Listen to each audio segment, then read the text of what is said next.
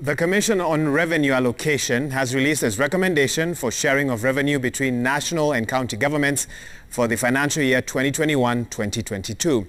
The total revenue allocation to the devolved units is projected to increase to 370 billion Kenya shillings from 316 billion Kenya shillings for that financial year. Now, how does this work? The allocation of 370 billion to county governments constitutes the following: a baseline equitable share allocation of 316.5 billion, unconditional allocation of 17 billion to be shared by all counties. Now, these allocations were previously allocated as conditional grants for health, roads and education, and also the transfer of 36.48 billion to counties from ministries, departments and agencies in national government for performance of concurrent functions when it comes to health, crop development, livestock, fisheries and so forth. Now, some of the biggest beneficiaries include Nairobi County from 15.9 billion to 19.1, Kakamega 10.4 billion to 12.3, Kisumu 6.8 billion to 8 billion.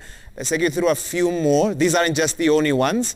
Kiambu County 9.4 billion to 11.6 billion, Murang'a 6.2 billion to 7.2 billion, and Turkana 10.5 billion to 12.5 billion.